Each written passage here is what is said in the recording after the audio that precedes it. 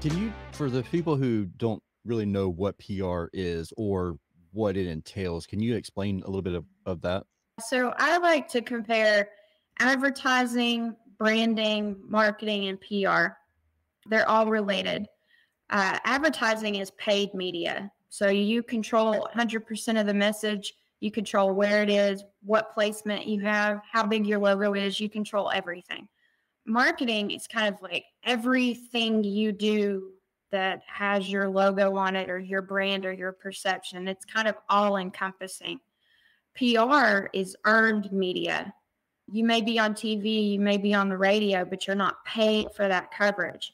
It's harder to get because to do that you have to be doing some kind of public announcement that's educational, non-promotional. You have to kind of have that balance of non-promotional. Um, but it's perception of your company and changing that perception in your market. So PR can be anything from your messaging to client or to potential clients on social media. It could be a video that you post. It could be responses to reviews online. It can be a lot of different things, but ultimately it's going to lead to earned media coverage and those TV reporters or newspaper reporters seeking you out for comment. And then branding is all of those things together and who your brand is in your market. So they kind of all go together, but PR is a very specialized niche. What do you think about PR? Like, it looks like a PR article, but it's actually a paid ad. Yeah, our clients do get those opportunities for advertorials, and they can work. I think it depends on the type of media outlet that you are working with. And we're seeing a lot more of that because, as you know, the media world is shrinking. People are paying for news less because they can find it easily online. So we're seeing that when we evaluate those opportunities, but they're not the same.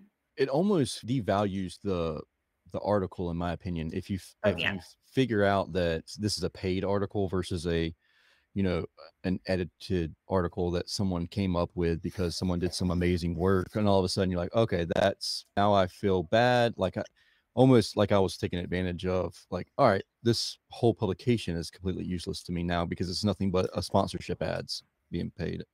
It is less valuable and less credible for sure. Well, and you can blame marketing agencies for demeaning all everything. Because honestly, there's companies out there literally in their, like, you'd see it on their website, their package, right? Press release every month. And I'm like, yeah, really? Every month? Now I have You're to gonna have something. You're every gonna month. you're gonna have something worthy every month that isn't just stuffed with a bunch of keywords, so you can try to rank a little higher on the search engines. But Heather, how do you come up with PR? Because, like, for me, thinking about things that I could create a press release from, I can't think of things like that every month. But I know that I have some friends who are in the PR world, and that's exactly what I told her. And I was like, there's no way I could come up with that kind of stuff. And she's like, well, what about this? What about this? What about this? I was like, oh, I didn't think about any of that stuff. Yeah, you really have to look at it a little bit differently. So one thing that we always try to do is we try to be a source for the media, meaning we have to consider what the media wants. Newspapers want to sell ads, sell newspapers. TV reporters need to sell commercials, so they need viewers. So you have to try to put on their hat when you're thinking of a story that's going to be of interest to them. Short answer is we don't have a shortage of ideas. We've been doing this, so long that we know, hey, it's March and this is an HVAC company. We need to talk about the importance of spring tune-ups, spring maintenance.